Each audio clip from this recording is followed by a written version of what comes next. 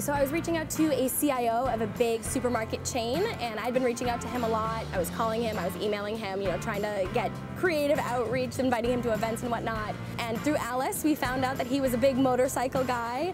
He actually worked on motorcycles in his off time, and he was posting a lot about that. So I sent him an Art of Motorcycle book, and he got back to us and said, hey, this is really cool. I'm very into motorcycles. Clearly you guys have done your research. So yeah, I'd be willing to give you guys some time to chat.